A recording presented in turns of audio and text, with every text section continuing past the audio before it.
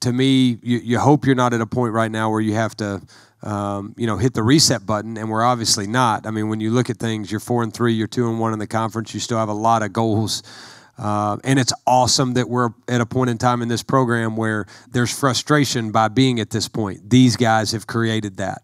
You're a victim and a product of your own expectations that you have created, because I know that has not always been the expectation here. So I think it's keeping those things in perspective. You know, we lost a football game, making sure that football game doesn't get you beat twice,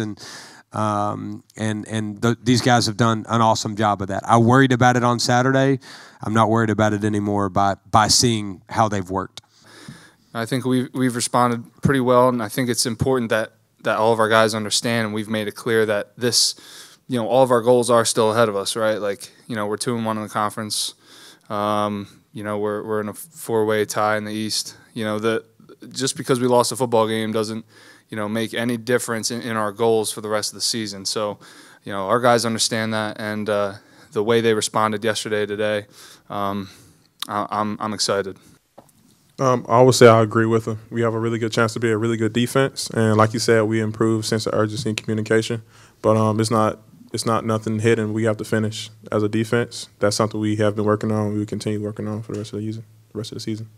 I feel like it's improved. We're practicing much faster than it will go in the game. That's going to improve us about a lot.